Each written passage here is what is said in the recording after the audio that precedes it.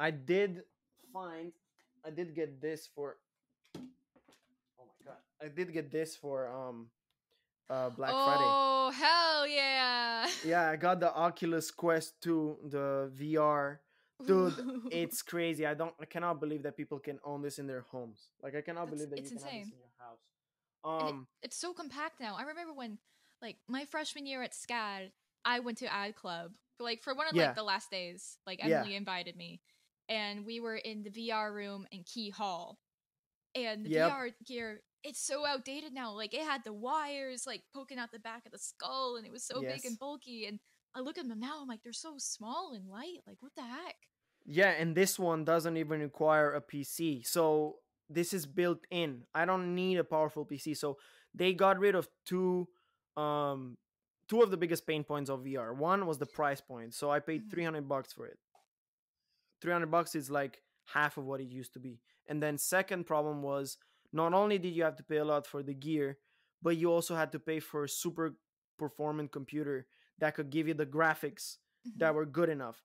And so what they did was they took that computing and put it within the headset. So it's an So all-in-one smart. headset. You don't require, yeah, and it has 64 gigabyte of built-in memory. So I mean storage, so you can store it. But there is one downside to it, which is it's a Facebook product, right? Mm-hmm.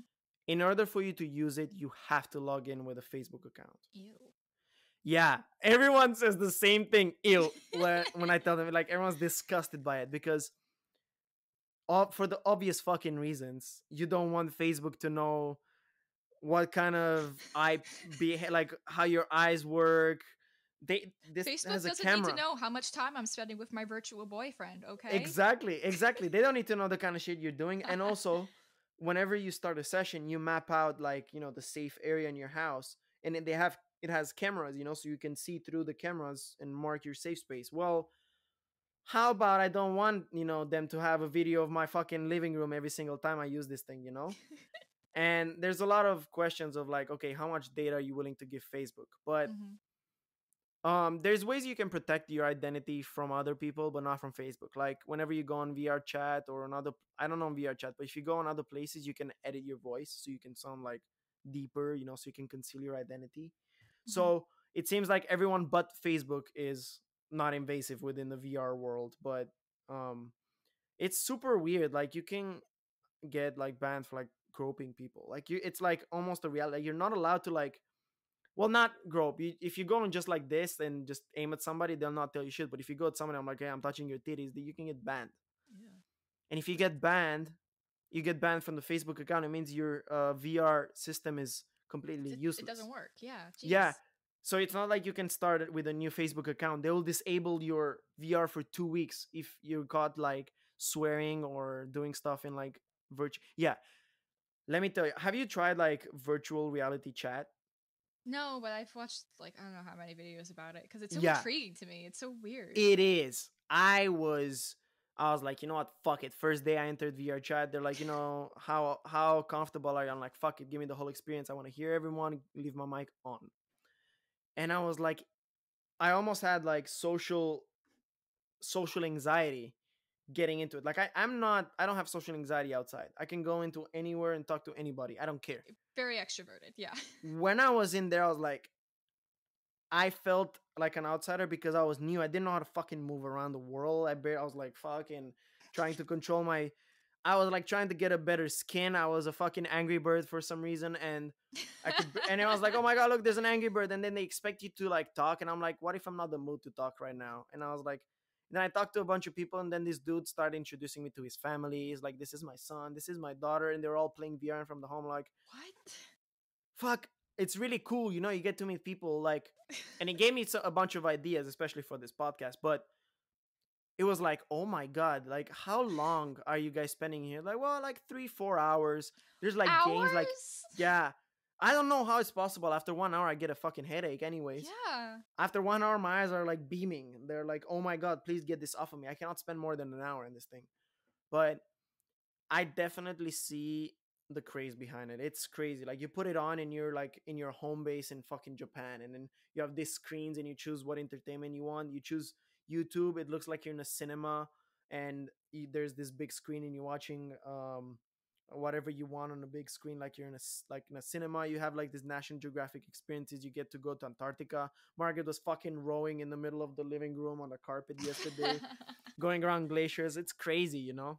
Nah. I wanted to get it just to see how crazy it would be, but I'm honestly very intrigued. I'm excited, and I'm also not excited because it's fucking scary. It's Oh. very scary to have this in your home. But yeah.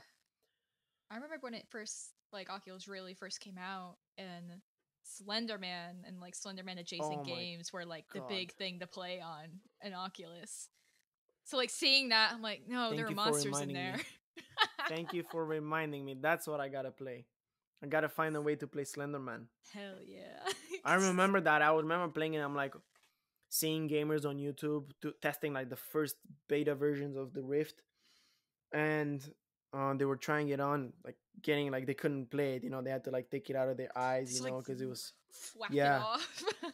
or Amnesia, playing all these like horror games. Oh. Yeah, so I grew up with that, and I was like, yeah, I'm gonna do that. We have a game that's like a roller coaster game that's a haunted house, and I fucking bought all of the roller coasters, like all of the themes. So we have like 15 experiences of like terror castle. So you basically like we sit on a chair, and then me or Margaret would be like shaking the chair as we're going with the roller coaster, and so it feels like you're in an actual roller coaster, and then stuff jumps at you, and it's for real scary, like for like jump scares that throw you off your chair. Jeez. Yeah, and I'm like, wow, fuck. For 5.99, you can feel like there's boulders thrown at you when you're in a roller coaster. You know, I'm like, how weird is the human race? You know, you're like, I'm gonna pay to have this reality in my eyes.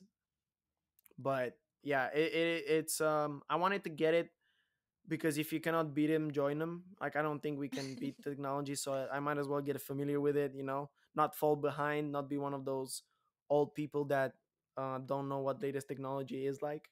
Mm-hmm. But yeah, I was thinking I have a cool idea, and I don't want to say much about it, but I want to interview someone in the VR chat. Like I want to have like a one-on-one with That'd be them. so fun. Yeah, I was thinking about it. I want to find someone that has a headset. You know, I was thinking get another headset and send it to people, but it's still $300. I don't have that kind of money laying around, and I just gotta find someone that's willing to do it, and that's also like knows how to work VR. Sit down in a world and have you watched Midnight Gospel? No. So it's basically half podcast, half like show on Netflix, and it's made by Duncan Trussell, this really cool dude. He talks about a lot of cool stuff. You're gonna love it. He's like super nice dude, and all of these are they basically make like a scripted podcast, and then they made an completely animated version of that, and they created a Mm. world where this dude has a multi-world computer, and he just presses which world he wants to go into, gets teleported over there, and has like an intergalactical or an intercosmical podcast. So he goes all around the universe, to all of the dimensions and all the realities, and he visits all of these different versions of the earth. In some of the versions, like there's a zombie apocalypse. In some of them, everyone's like horny. In some of them, like it's an eternal prison. Like it's super cool. And at the same time, they have like super interesting conversations about life, death, spiritual stuff, like ego. It's super super interesting. What I want to do is something similar but in VR chat, like find some sort of activity, a world that has, because there's different worlds that you can play games Mm-hmm. into. Find something cool, and find a way to kind of make it private. And while we're playing that game, also have this conversation. So we could be like killing zombies or whatever, and we could be talking about fuck it, whatever, like about the latest trend in marketing, or something like that. Something maybe more about life. But I would love to do something like that with someone in the future. But Hell yeah. I think yeah. definitely like figure that out because that would be really cool. All right.